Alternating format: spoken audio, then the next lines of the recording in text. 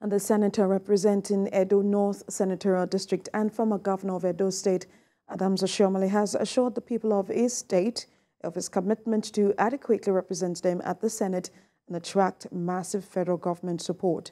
Senator Oshiomhole, while speaking at a post-inauguration reception put together by friends in his hometown, said he was even prepared to risk his ambition over the election of President Bola Ahmed Tinubu.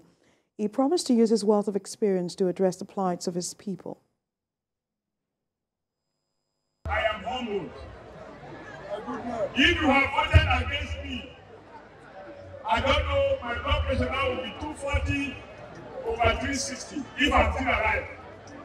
Because the jubilation by the opponent will be such that they will come and knock my small door and break my small bowl. But you said no.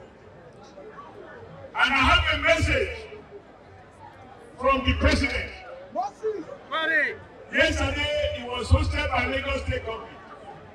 And then yesterday, he received us to celebrate his Idi Kabir. He has particular interest in Edo State because from the primaries, Edo people were with him through Edo delegates. And in the elections, Edo people were with him in the manner that they voted.